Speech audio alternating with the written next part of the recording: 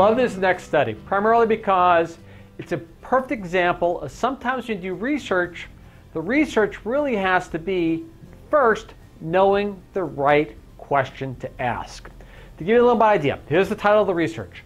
Chestnut leaves yield extract that disarms deadly staph bacteria. Extract shuts down staph without boosting its drug resistance. Now this is about the extract from obviously chestnut leaves, or Castanea sativa as far as the plant itself. Now it's kind of interesting.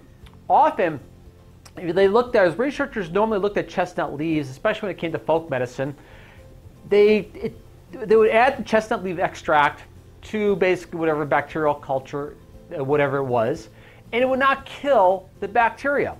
Henceforth, the researchers basically say chestnut leaves has no impact, and they just pushed it aside saying, oh, it's only folklore. Well, an innovative researcher looked at this and said, hey, maybe the folklore is right and we're not really asking the right question. And therefore, breaking that veil of what's called experimenter bias. Let's go right into the research and you'll understand exactly what I'm talking about in a second. Chestnut leaves yield extract that disarms deadly staph bacteria that we just talked about. And this is the study. It came out August 21st, 2015. And let's just take a quote directly from the first part of the study. For years, she and her colleagues, the researchers, have researched the traditional remedies of rural people in southern Italy and other parts of the Mediterranean. She said, quote, I felt strongly that people who dismiss traditional healing plants as medicine because the plants don't kill a pathogen were not asking the right questions. What if these plants play some other role in fighting disease? She was curious about this for generations. As they stated in the research article, local people and healers repeatedly told us how they would make tea from the leaves of the chestnut tree and wash their skin with it to treat skin infections and inflammation. And obviously people with research would take the chestnut leaves, add it to bacterial culture, and nothing would happen, at least visibly what they saw. But this is what the discovered chestnut leaves actually did, and this is where it becomes fascinating. Tests showed that this extract from chestnut, Castanea sativa, inhibits the ability of staph bacteria to communicate with one another, a process known as quorum sensing. MRSA uses this quorum sensing signaling system to manufacture toxins and ramp up its virulence. So this is the kind of interesting part about it. It actually breaks all the communication pathways of the staph, preventing it from progressing and producing more toxins. Voila! Disarming it, so to say. And let's see how far it actually went into other strains and varieties of staph. This is what happened.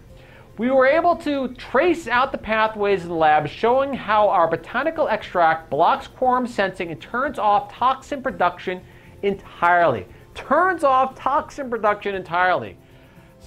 Many pharmaceutical companies are working on the development of monoclonal antibodies that target just one toxin.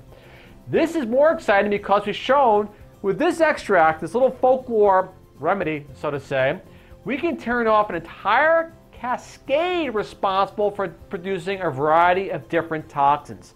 So here you have this gold mine, this little chestnut leaf extract. Now keep in mind the researchers went through a variety of different compounds and they found basically two compounds that worked really well in chestnut leaf extract itself.